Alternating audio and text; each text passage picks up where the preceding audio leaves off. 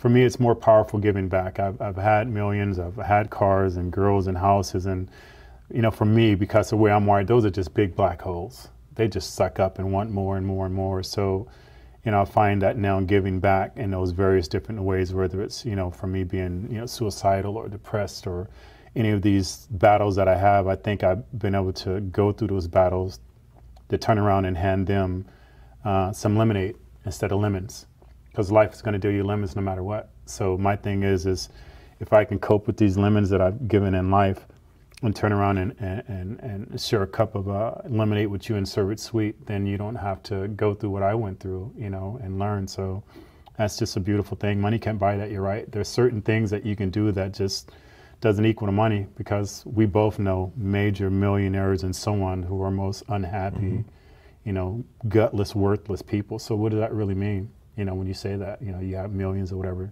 you didn't tell me anything.